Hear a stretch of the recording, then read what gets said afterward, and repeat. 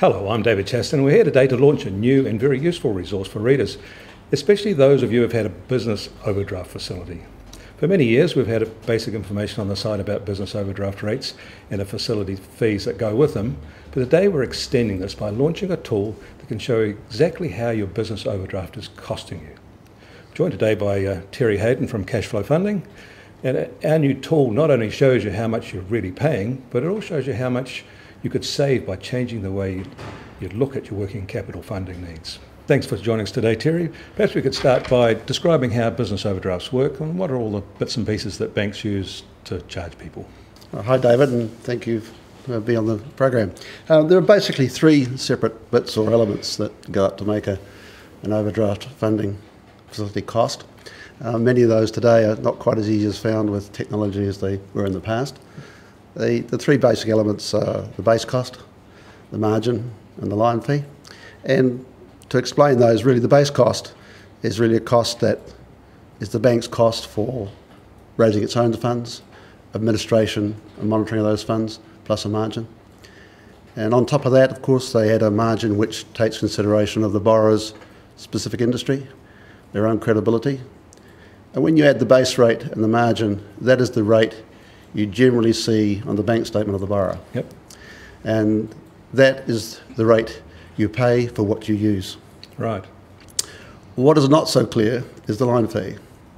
The line fee is a fee that's charged on the facility, whether you use it or not. Mm-hmm. And that ranges from between 1.2 to 1.8 per annum, or a flat rate specifically. And obviously has quite an effect on the cost, on the overall cost, true cost of the overdraft facility, particularly if you don't use 100% of the facility. Right. Now, is there a difference in working capital facilities between what's based on the company's assets and what's based on real estate or the security on real estate? Does that make a difference? Well, we believe it does. From our perspective, we're short-term lenders. Working capital is very much a 30 to 60-day roll. And from a lender's perspective, you expect to get paid within that period. Our security regime is over the current assets, or liquid assets, which are generally debtors, work in progress, and stock. And rather than using fixed assets that the banks use, which is usually outside the balance sheet, we prefer to use the assets of the company. Those particular assets, work in progress, stock and debtors, are quite hard to secure, but we've developed, using our experience and knowledge in the industry and technology, a smart piece of IP which satisfies our requirements that we're very secure in that element. So from our perspective, we think it's cheaper to borrow using the assets of the company. One of the things that perhaps some businesses might worry about is giving up that communicational control over the debtors ledger. Do you have to give that up? From our perspective, no, and we've learnt from experience and knowledge that our main concern is that our clients have the ability to manage and control their current assets. Yep. That's our security. Yep.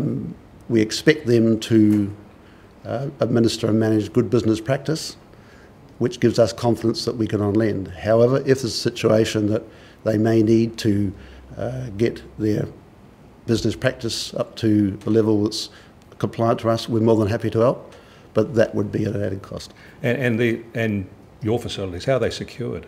They secured in any special way, or is it? We get back to what I mentioned before. Working capital facilities are really a 30-60 day lend. We expect to be paid out of the near cash assets of the company, which are current assets, debtors, stock, work in progress, and our security. We take security over that. We believe we have got through that. A very smart piece of IP gives us prime security over that, so we're comfortable to match our lending cycle with the expected payment cycle, knowing that we are secure over those assets. Right, and if you want to transition to this type of working capital lending from a bank overdraft, how easy is that? Is the transition pretty straightforward? Oh, it's no different from just lending from one facility institution to another. Because we're smaller, we don't have the hang-ups and we can do it very, very confidently. Yeah, thank you for that, Terry. We'll have more detail in the story below, but the important takeaway is that there's real money to be saved using a smarter approach to business overdrafts and your working capital funding. check out our new tool from the links below. I'm David Chaston from interest.co.nz with Terry Haydon from Cashflow Funding.